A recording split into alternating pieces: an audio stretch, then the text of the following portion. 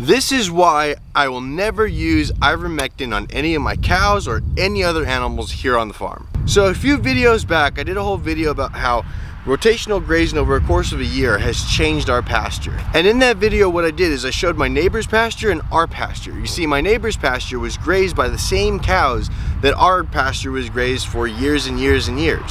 So it's the best way to show the two different management styles of just turning the cows out, and then what we do here with moving the cows every day to a new fresh, grass. And in that video, there's a drastic difference between their pasture and our pasture. I mean, ours is green, ours is lush, ours is tall, theirs is full of weeds.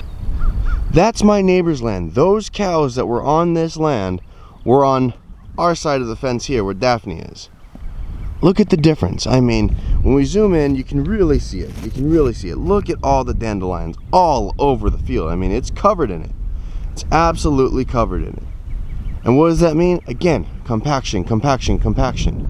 Not helping, not helping. They're taking nutrients away, not putting them back. And then look at our side here. Full of green, full of grass, full of happy, happy, happy, healthy cows. This is just, I mean, it's an incredible difference that only 1 year makes. In that video, I said that they were dandelions. I was wrong. They're not dandelions. They probably are something called groundsel. They're not buttercups in that particular paddock. There's some other, we have some on our farm. There's some in the other different parts of the paddock. I thought they were dandelions. I was wrong on that. They're called groundsel if you wanted to look that up. It doesn't matter what it was, the cows won't eat it, and it only grows in compacted soil. And in rewatching that video and going out there and seeing for myself again and again and again, I was kind of stumped by something, because everything that we're doing here, moving the cows every day, unrolling hay, everything else, everything that we did, there shouldn't have been that drastic of a difference. It shouldn't have been. Everything that I've read, everything that I've learned, all the experience that I've had out here, it shouldn't have been that night and day. It should have been better. It should have been better because what we're doing is improving the land. It shouldn't have been that big of a leap. So I got to thinking, I'm going, what did we do, or what did the cows do that was just so different that, we're light years ahead of where I thought we were gonna be. I've been chewing on it for some time, and I was doing some research, and then it hit me like a ton of bricks. I figured it out. It's not 100%, there's no scientific theory, it's just observation and kind of common sense. You see here, we don't give our cows anything extra, if you want to call it. See, we don't give our cows grain, no antibiotics, no warmers, no nothing. They eat hay, grass, and the very occasional, now I barely even do it, alfalfa pellet, which is just a form of grass. And yes, they do get a mineral salt block all the time, and minerals sparingly when it's needed. I was trying to figure out if any of those things had direct impact on the soil, because that groundsel or that weed, whatever you want to call it, only grows in compacted soil. And we didn't till up the ground, we didn't do any kind of aeration, we didn't do really anything to the ground itself, rather than move the cows every day, and then I did mow a little bit behind them when the grass got ahead of us. That's it. There's nothing added to it. We just seeded it for the first time about a week ago, so there was really nothing done, nothing spectacular done. There was no synthetic fertilizer added, there was zero, nothing. So what did we do that made our ground less compact? What did we do to make it more fluffy, more aerated, more just looser, so better plants can grow and they can grow faster? And the answer is what we didn't do. And everybody else around here pours ivermectin or any kind of other chemical warmer on their cows. We don't do that. All we do is how we worm the cows, we worm them, is by giving them Shaklee's Basic H soap. And it really doesn't kill the worms inside them if they have any kind of parasites or whatever. It just puts their body into an environment to where the parasites want to get out, and they'll go out in their manure.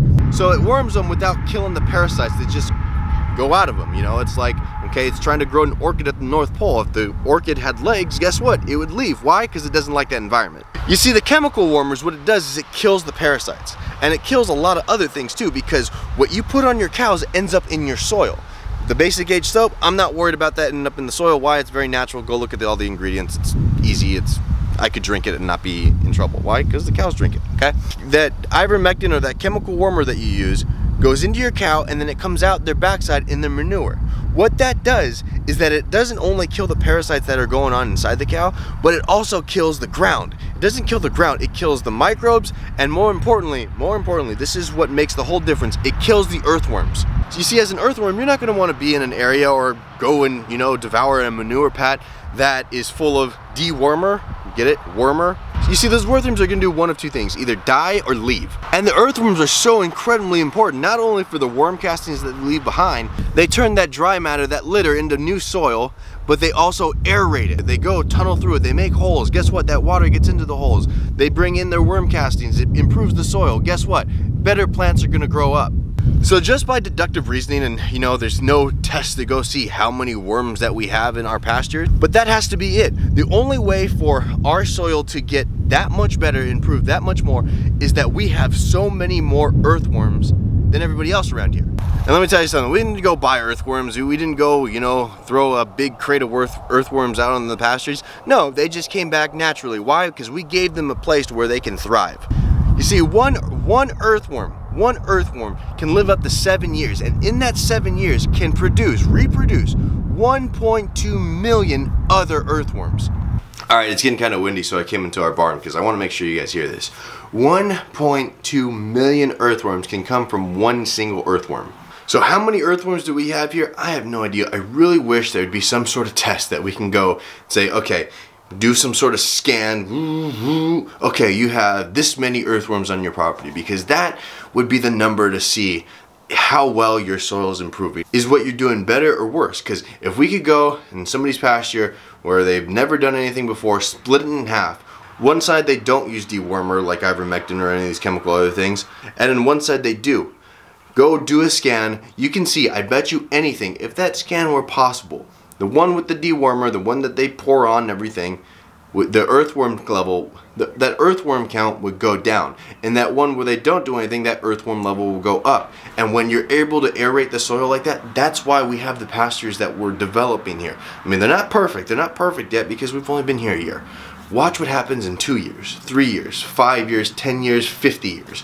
In 50 years, you're gonna come back, and I bet you anything, the grass is gonna be this tall. It'll probably be mostly native grasses, which, you know, they outgrow Bermuda or anything else that you can put out there for your cows. They're more drought tolerant, and they're a lot better for them too. So you might be asking, how do we get away without using the chemical warmer?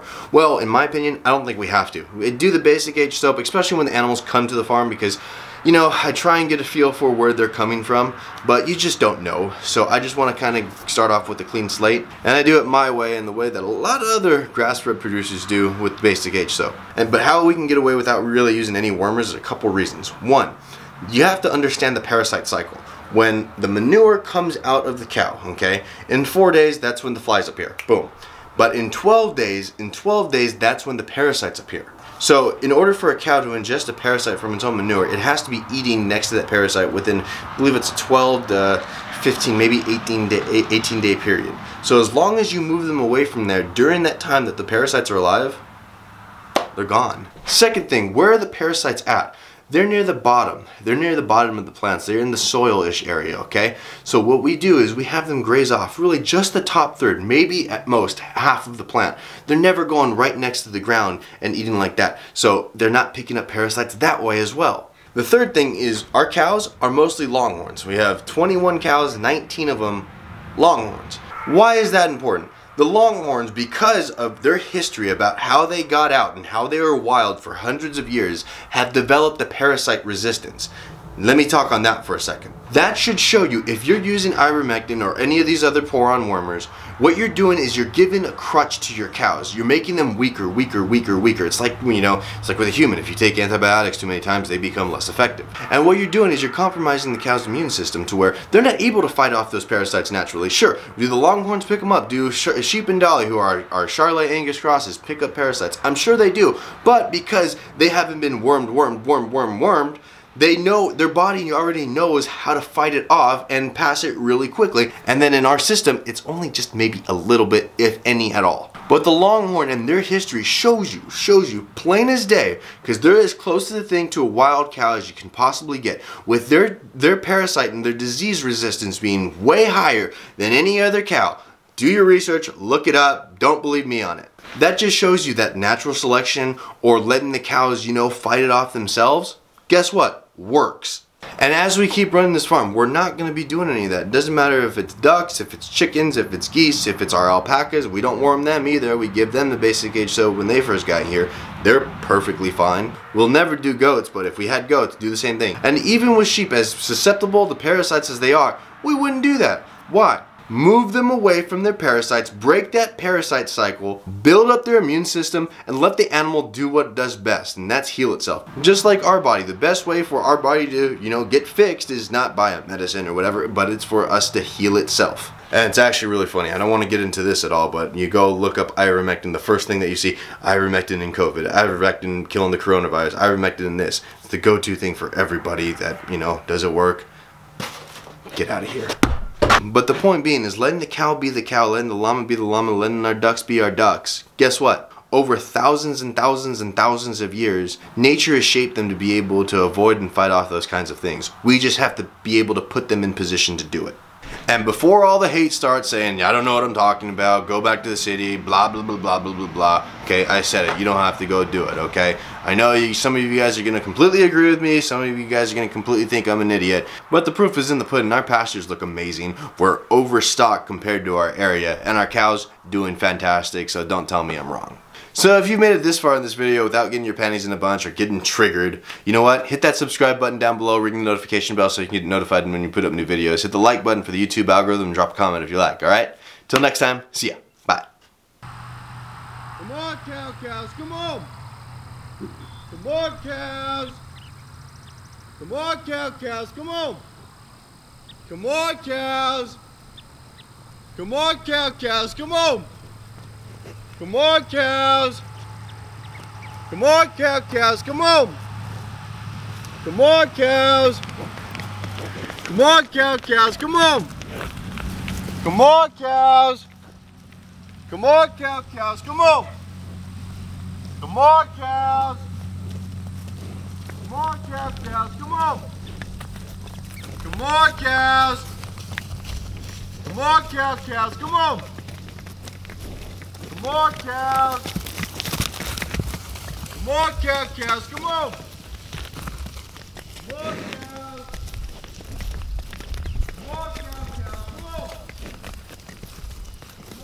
cows!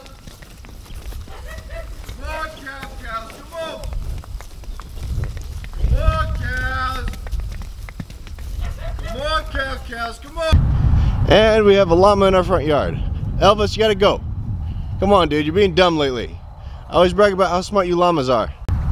Elvis, come on. Come on, bro. Let's go. Go down the other way. Let's go. There we go. Go. You'll figure it out. Come on, llama. Come on, Elvis. Let's go. Let's go, Elvis. You made a wrong turn, bro. Come on, bud. There we go. Come on, llama. Come on, llama. You're almost there. His buddy's going with them. There we go. Make a left. There we go. Good job, llamas. He's all mad at him. Oh, you left me. You left me.